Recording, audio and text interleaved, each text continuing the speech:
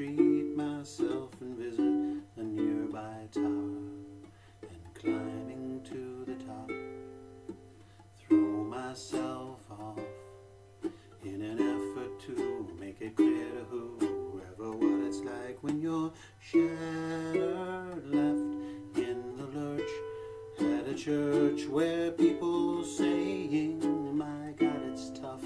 She stood him up. No point in us remaining. May as well go home as I did on my own, alone again, naturally.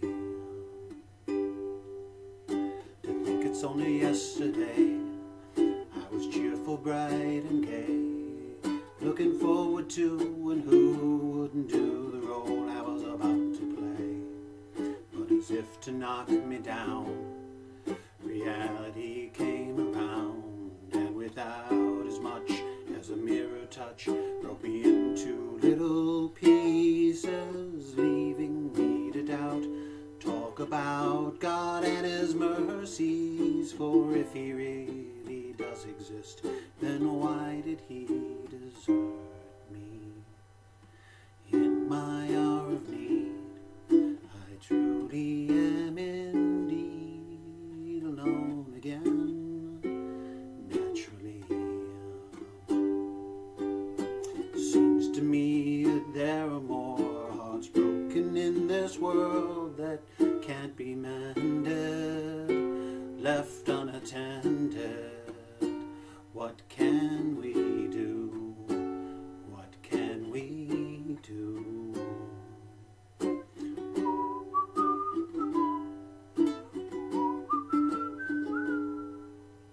Alone again, naturally. Looking back over the years and whatever else appears, I remember I cried when my father died, never wishing to hide the tears. And at 65 years old, my mother, God rest her soul, couldn't understand why the only man she had ever loved had been taken, leaving her to start with a heart so badly broken. Despite encouragement from me, no words were ever spoken. And when she passed away, I cried and cried all day, alone again, naturally. Alone again, naturally.